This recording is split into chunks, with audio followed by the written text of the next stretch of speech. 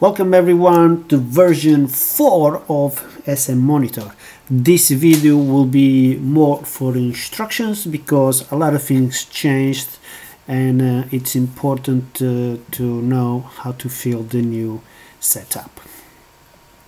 So let's check it out, the new options. Once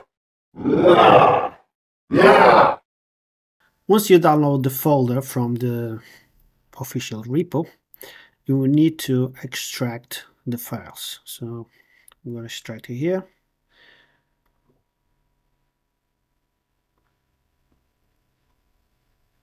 And now I have a folder with my files.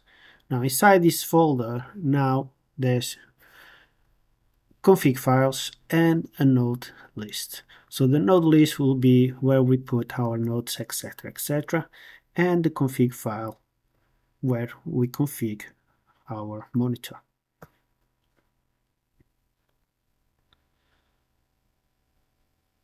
So I'm going to go through the options here, but if you are already using any familiar, and you can just skip this step. You can also just copy from the old monitor into this new config file and your current configuration will be safe. So let's start with wallet balance. Everything is pretty much true or false. Wallet balance will show your balance on the monitor, like so.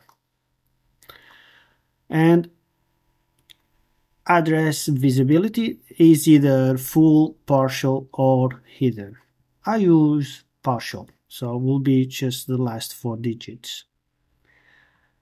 Fake coins. This is if you want to have some fun or don't want to show your real balance. You can set whatever value you want here and say you have 1 million coins. Doesn't really matter. Refresh time. This is default by 5 minutes, 300 seconds. You can put your own time, of course. Background color. I like black.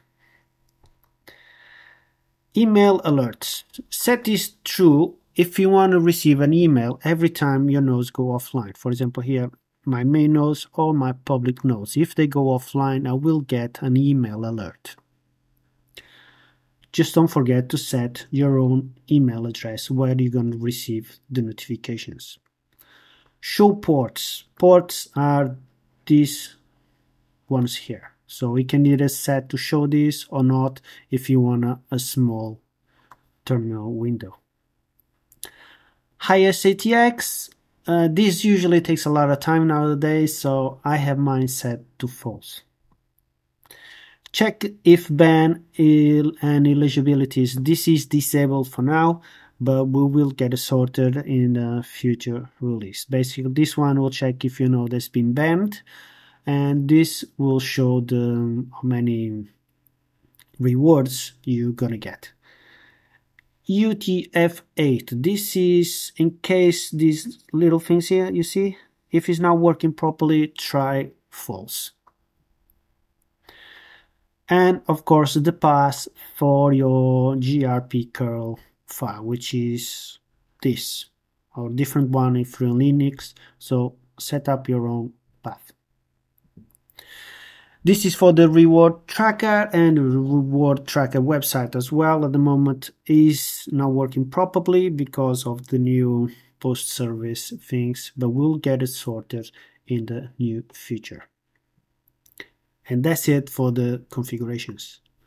Now let's configure our nodes, and this is where it gets a little complicated. Obviously we provided instructions, but sometimes a video is always better. I have some examples here, but I'm gonna do some here and so you can see. So let's start with the name. So if you're using public nodes, main nodes, or normal nodes, you can use any name you want. So I'm gonna put here normal node, comma, and I'm gonna use a space. Now host can be localhost or IP address, doesn't really matter, it's up to you, whatever your nodes are. Now we got port 1, which you usually know as 1992, and port 2 1993, whatever you're using. Don't forget to put comma and a space. This is just some values. Port 3 is used by main nodes and post service nodes. So port 3 will be for me 1014, also known as 1994, or this one if you're using post service. If you don't remember yours, you have them somewhere in your setup. So if I go to any node here, and if I'm using PowerScript, I can see my nodes ports over here.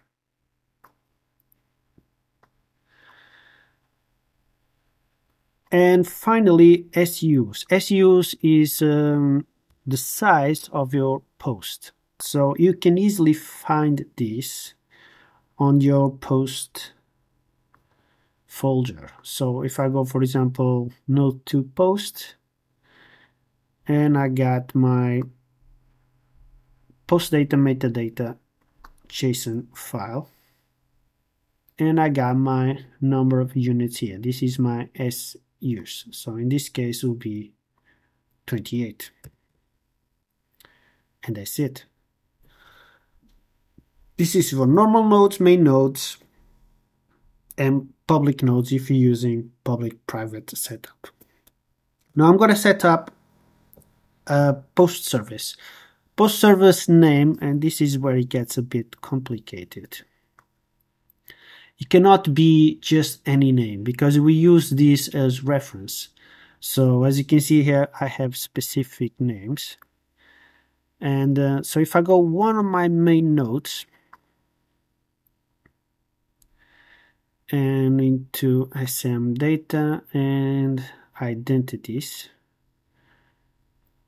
this is what I name my key files. So whatever you name your key files, this is what you're going to use. So I'm going to put node 2. I'm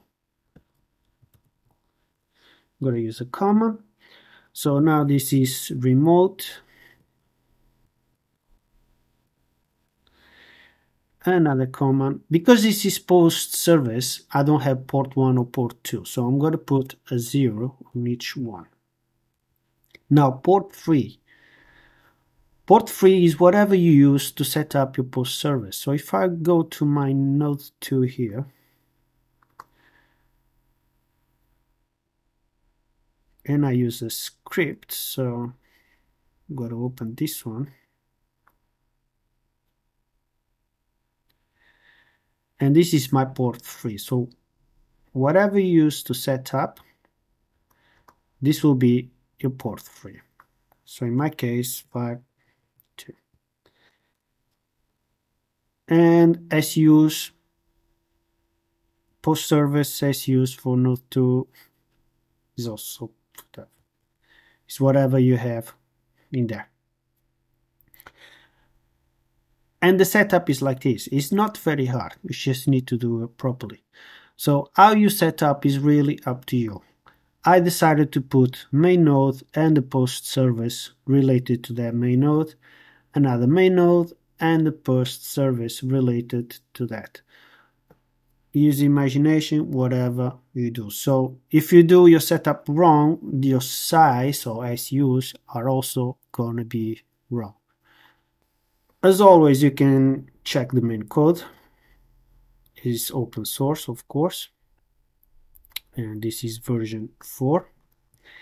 And in the future, when you want to replace, all you have to do is replace that main file, and that's your upgrade done. So these two you only need to touch if you really need to change your configuration settings.